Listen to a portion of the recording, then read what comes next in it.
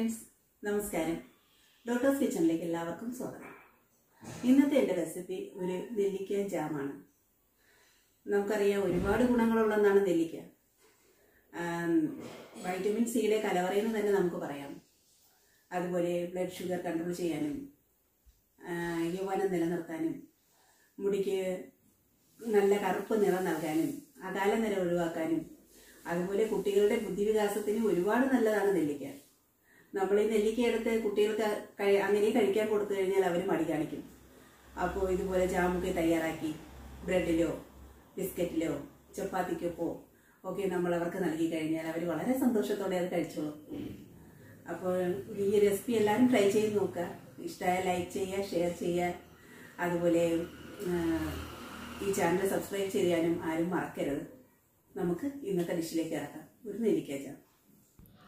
അപ്പോൾ നമുക്ക് നെല്ലിക്കയുടെ ജാം തയ്യാറാക്കാം. ഇത് നിങ്ങൾക്ക് എല്ലാവർക്കും ഒരുപാട് ഇഷ്ടമാവുമെന്ന് എനിക്ക് നല്ല ഉറപ്പുണ്ട്. വെറും 3 ഇൻഗ്രീഡിയൻസ് മാത്രം മതി തയ്യാറാക്കിയെടുക്കാൻ. 1/2 കിലോ നെല്ലിക്ക, പിന്നെ 1/2 കിലോ പഞ്ചസാര, ഒരു 5 ഏലക്ക പൊടിച്ചത്. അപ്പോൾ ഇത്രയുമാണ് ഇതിന് ആവശ്യമായ സാധനങ്ങൾ. വളരെ സിമ്പിളാണ്. പിന്നെ നെല്ലിക്കയുടെ ഗുണങ്ങളെക്കുറിച്ച് ഞാൻ നിങ്ങളോട് ആരോടും പറയേണ്ട ആവശ്യമില്ലല്ലോ. അത്രയ്ക്ക് ഗുണങ്ങളുള്ള ഒന്നാണ് നെല്ലിക്ക. നെല്ലിക്കയുടെ ജാം തയ്യാറാക്കാനായി നമ്മൾ ആദ്യം ചെയ്യേണ്ടത് നെല്ലിക്കയൊന്ന് വേവിച്ചെടുക്കണം. അതിനായിട്ട് നമുക്ക് എടുത്തു വെച്ചിട്ടുള്ള നെല്ലിക്ക ഈ പാത്രത്തിലേക്ക് ഇട്ട് കൊടുക്കാം. ഇനി ഇതിലേക്ക് ആവശ്യത്തിന് വെള്ളവും ചേർത്ത് നമുക്കൊന്ന് ഇതിനെ അടച്ച് വെച്ച് ഒരു 12 മുതൽ 15 മിനിറ്റ് വരെ ഒന്ന് വേവിച്ചെടുക്കാം.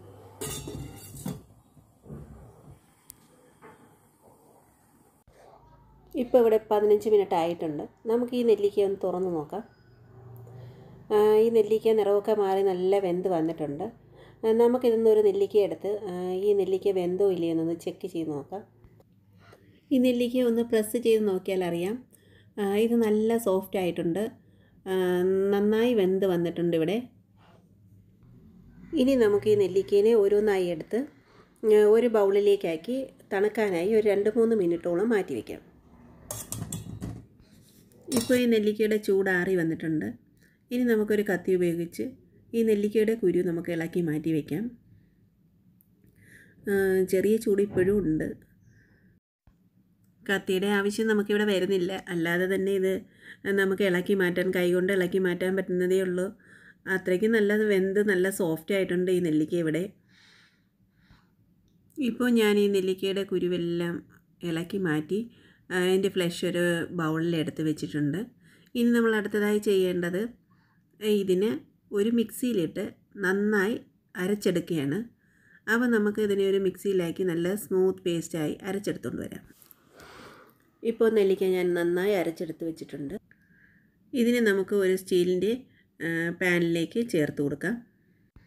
നെല്ലിക്കയുടെ ജാം ഉണ്ടാക്കാൻ നമ്മൾ എപ്പോഴും സ്റ്റീലിൻ്റെ പാത്രം തന്നെ യൂസ് ചെയ്യണം. അയൺ പാത്രങ്ങളൊന്നും യൂസ് ചെയ്യാൻ പാടില്ല. അയൺ പാത്രം നമ്മൾ യൂസ് ചെയ്താൽ ഇവിടെ കെമിക്കൽ റിയാക്ഷൻ നടക്കുകയും നമ്മൾ ഉണ്ടാക്കുന്ന ജാം കറുത്തു പോവുകയും ചെയ്യും. അതുകൊണ്ട് ഒരിക്കലും അയൺ പാത്രം യൂസ് ചെയ്യരുത്. ഇനി നമുക്ക് പഞ്ചസാര ചേർത്ത് കൊടുക്കാം. ഈ പഞ്ചസാര ഒന്ന് നന്നായി മെൽറ്റായി വരാൻ വേണ്ടി നമുക്കൊന്ന് ഹൈ ഫ്ലെയിമിലിട്ട് ഒരു 2-3 മിനിറ്റ് നന്നായി ഇളക്കി കൊടുക്കാം. ഇത് നമ്മൾ നന്നായി ഇളക്കി കൊടുത്തുകൊണ്ടേയിരിക്കണം. ഇല്ലെങ്കിൽ ഇതിനെ അടുക്കി പിടിച്ചു പോകാനുള്ള ചാൻസ് കൂടുതലാണ്.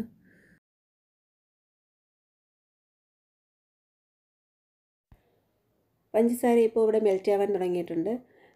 ഇനി നമുക്കിതിനെ ഒന്ന് മീഡിയം ഫ്ലെയിമിലാക്കാം. ഇടയ്ക്കിടയ്ക്ക് നമ്മളിത് ഇളക്കിക്കൊണ്ടേയിരിക്കണം.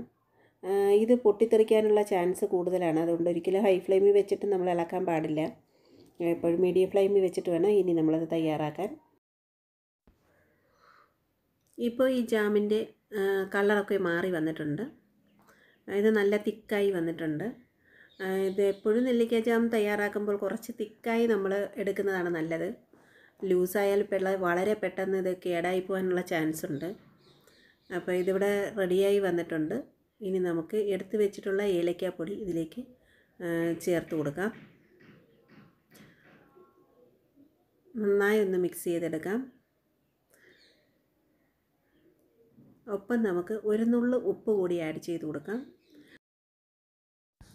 ഇങ്ങനെ നമ്മൾ ഒരു നുള്ളു ഉപ്പ് കൂടി ആഡ് ചെയ്ത് കൊടുത്താൽ ഇതിൻ്റെ ടേസ്റ്റ് നല്ല ബാലൻസായി കിട്ടും.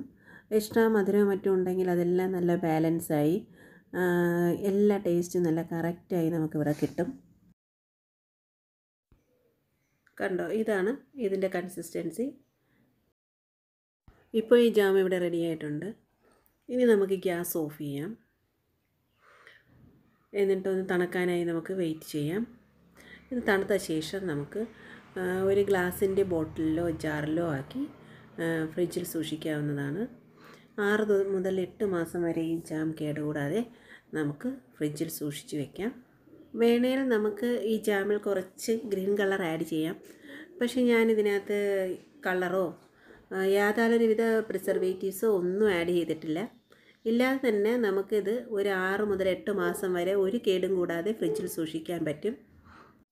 ഈ ജാം കുട്ടികൾക്കൊക്കെ ബ്രെഡ്, ബിസ്ക്കറ്റ്, അതുപോലെ ചപ്പാത്തി ഇതിലൊക്കെ സ്പ്രെഡ് ചെയ്ത് കൊടുക്കാൻ പറ്റിയ ഏറ്റവും ഹെൽത്തി ആയിട്ടുള്ളൊരു ജാമാണിത്. അപ്പോൾ ഈ റെസിപ്പി എല്ലാവരും ട്രൈ ചെയ്ത് നോക്കുക. ഇഷ്ടമായ ലൈക്ക് ചെയ്യുക, ഷെയർ ചെയ്യുക, അതുപോലെ സബ്സ്ക്രൈബ് ചെയ്യാനും മറക്കരുത്. വീണ്ടും പുതിയൊരു റെസിപ്പിയുമായി കണ്ടുമുട്ടും വരേക്കും നന്ദി, നമസ്കാരം.